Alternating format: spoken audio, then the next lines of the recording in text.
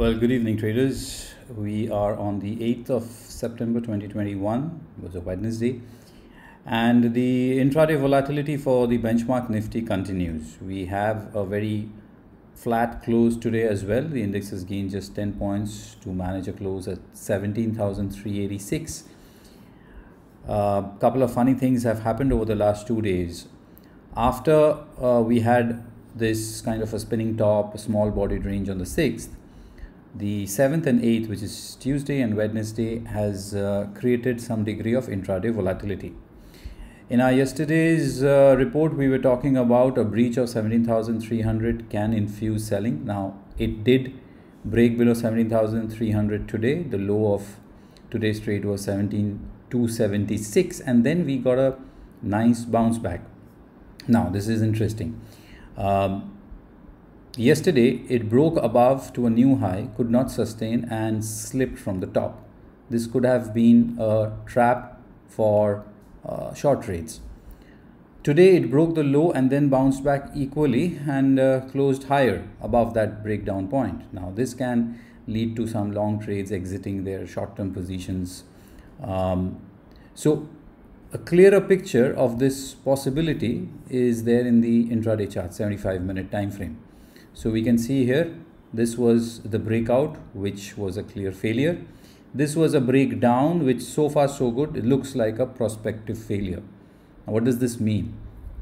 This means that either of the two sides, the bulls or the bears, are going to get trapped within the next few days. Which way? It's difficult to predict beforehand. It's better never to predict, but always stay with the underlying trend. And if the trend is up, I would say 60-40, 60% on the upside, but who knows, if we have a breakdown below 17,300 again, then it can fall further down. So keep a unbiased outlook for the next few days. Of course, the trend is up. Of course, the momentum is slowing down. So our overall view should be cautiously bullish, but we will look to buy at relatively lower prices.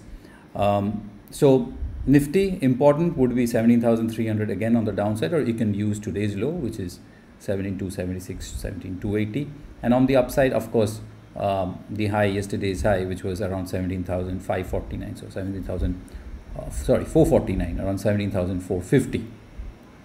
We can, land up in a range-bound, high volatile market for next few days, and we can continue to get some good stock-specific movements.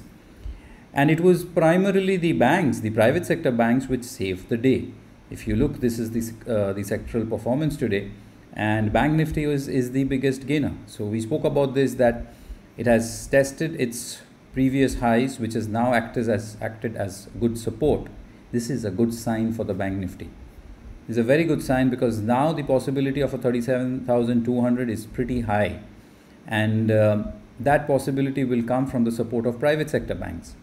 And we did see some good movement coming in from Kotak banks and the others in the pack. So if Bank Nifty continues to support the index, inches towards 37,200, the private sector banks are the one. From the PSU banks, you can only consider State Bank of India.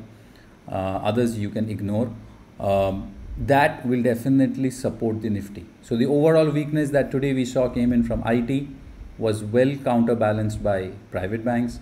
Auto, few infra and pharma stocks which were mildly negative were supported pretty well by primarily the banking stocks. We know banks have the maximum weightage, so that helped. So continue to keep a closer look at the private sector banks, the Bank Nifty, if you're bullish, right? If you're willing to trade on the upside.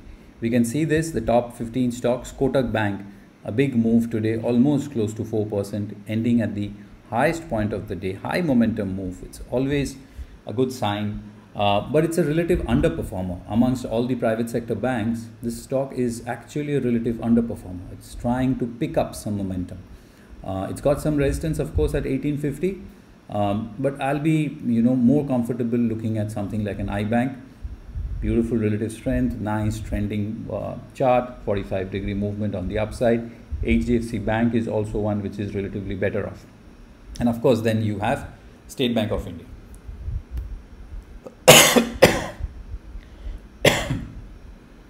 So Banks are the one which have supported the index today, and banks will be the ones which will take it further up if it has to go up. Unless we get a nasty surprise on the downside, then we can see the index below 17,300. But overall, I think we should continue our cautious bullish stance, maintain the levels, be stock specific, and for the long trades, I think it makes sense to focus primarily on the private sector banks, SBI, and the financial stocks also. The IT stocks, Infosys, TCS, are cooling off. Allow them to cool off. They've gone into a high volatile uptrending zone, so they need to slow down a little bit. This kind of a slowdown can lead to a one-legged correction or a two-legged correction. This is the chart of TCS. This is the chart of Infosys. So Infosys probably is probably shaping up a two-legged correction here if this low gets breached, that is 1670 kind of levels. So let the IT stocks cool off a little bit. Short-term traders can continue to focus on them, but from a medium-term perspective, a lower levels is advisable to buy into them. So let's see what's in store for Thursday. Friday, I believe, is a holiday, so it's a truncated week. Keep this in mind. Tomorrow is the last trading day for the week, and it will be an extended weekend with 3 days. So it's better to keep your positions slightly on the lighter side. All right, trade well, trade wise, and do enjoy your extended weekend. Take care.